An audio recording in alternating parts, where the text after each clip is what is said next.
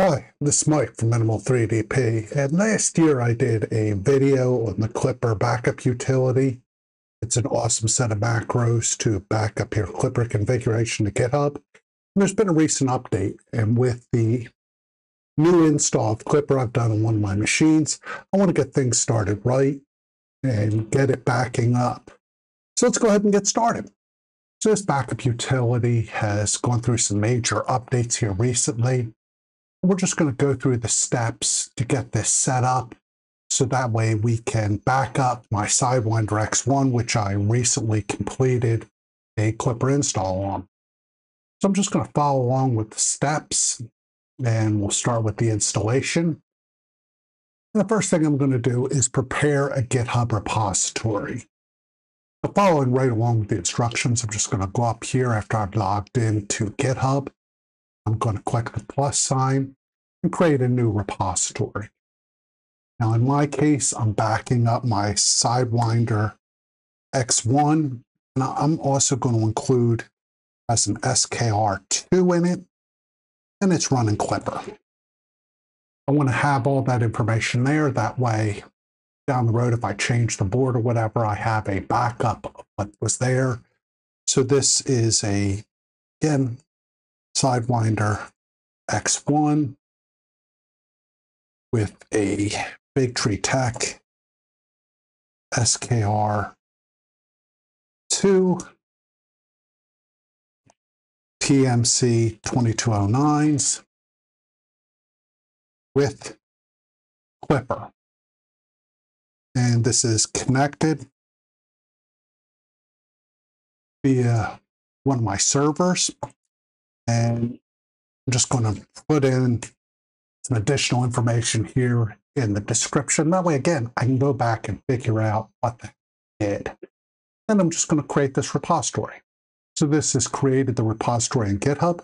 Now let's proceed to the next steps. I need to create a GitHub token. So I'm going to go over here to the right, click on my profile, click on settings, scroll down, and developer settings. And I want a personal access token. I'm going to click generate token. Call this Sidewinder X1. I'm going to set the expiration date as a year from now, or better yet, 2 years from now. I'm going to do select repositories. And I want to just do the Sidewinder X1 SKR2 Klipper that I just created. And I'm going to click generate token. And I'm going to change this down to 2025. It can't be more than a year. And click generate token. Now you can see my token on screen. I'm going to create a new token. This isn't actually the token I would use, but I'm going to just copy this and then I'll paste this over in my config file when I need it. So now that I've copied my token, I need to SSH onto the I controlling this printer. In my case, it's a desktop. So let's go ahead and move over to my terminal and we'll enter those commands. As you can see, I've SSH'd onto my desktop running the Klipper install and update helper. You can see I have several printers installed. And the printer that I'm interested in is actually on printer_1_data. So let's CD into that folder. And let's hit LS. And as you can see, we can see all our files in there. There's our config folder, our G-codes folder, etc. I'll go back over to the instructions, copy our GitHub command here, and then let's paste that into our terminal and hit enter. I'm just going to run ls again.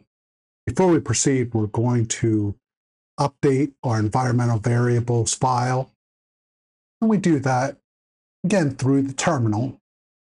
And let's go into the Klipper-backup folder. I'm just going to type ls-a. And you can see there is both an environmental example and just a plain .env file. Now in my case, I just want to edit the .env file. So I'm going to type in nano.env. And what we need to do is update these settings here at the top of the file. So I'm going to go here to my GitHub token, and I will update that last. And I'm going to type in my GitHub username. I'm going to type in the repository I used, which in my case was Sidewinder x1-skr2-clipper. I'm going to leave it as main.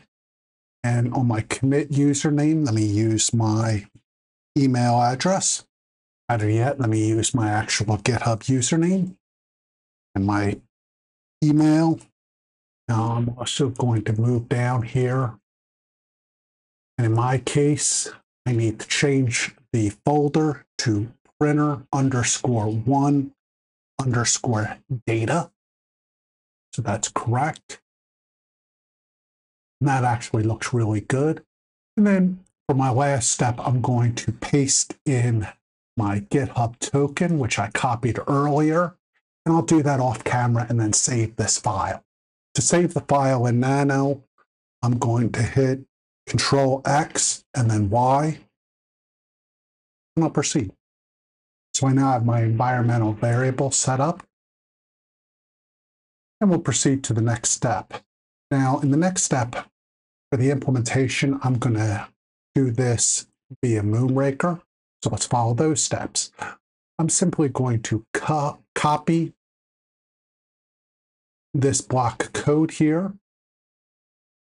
And then I want to go over and paste this into the Moonbreaker config. There's the Moonbreaker config. I'll move all the way to the bottom and paste it in. Now I'm going to make one quick change here.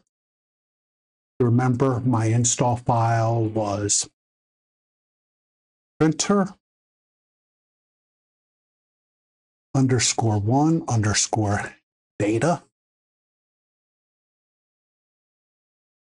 Put a slash there. So I want to save and restart. And let's see if this does what I want. As you can see, the Klipper-backup is here. So that looks correct. Let's go to our dashboard. Everything appears to be running. Now, the only issue I'm seeing is I don't see a button, so we're going to need to make another change here so the button appears so we can just click a button and back up. Now, we have 3 different implementations. We can run this from the shell. We can run this via Cron Job. And then we can also run this via Klipper macro. I'm going to grab Klipper macro code, and let's paste that over into my printer.config. So in my printer.config, I'm going to scroll all the way to the bottom. Right in this area, I'm going to paste that code in. And I need to make a couple quick changes here for username, and then also my install folder. And so that all looks good. Let's hit save and restart. This will take a moment. So we've restarted. And there's update git. So let's click that and just see if this actually backs up. Now, when we tried to run the update, we can see it's permission denied. So that means there's an issue with our access token. So let's go back over to our access tokens on GitHub. And I'm going to click on the Sidewinder X1 access token. Click edit. And I'm going to update, again, the repository to the Sidewinder X1. I'm going to click repository permissions. I'm going to scroll down the contents, change it to read write. And then on metadata, I'm going to change that to read only. And then let me hit update, see what that looks like. So now we have access to the proper, hopefully we have access to the proper repository, read write. So let's go back over to Klipper and let's hit our update git button again. Now it looks like we've actually written our repository.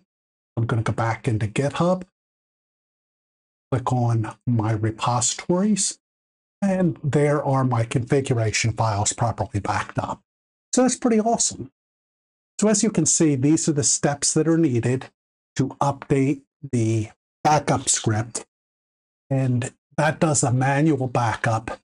Let's go ahead and set up a cron job so this is done automatically. So back at my terminal, I'm SSH'd into my printer. I'm going to look at the instructions here.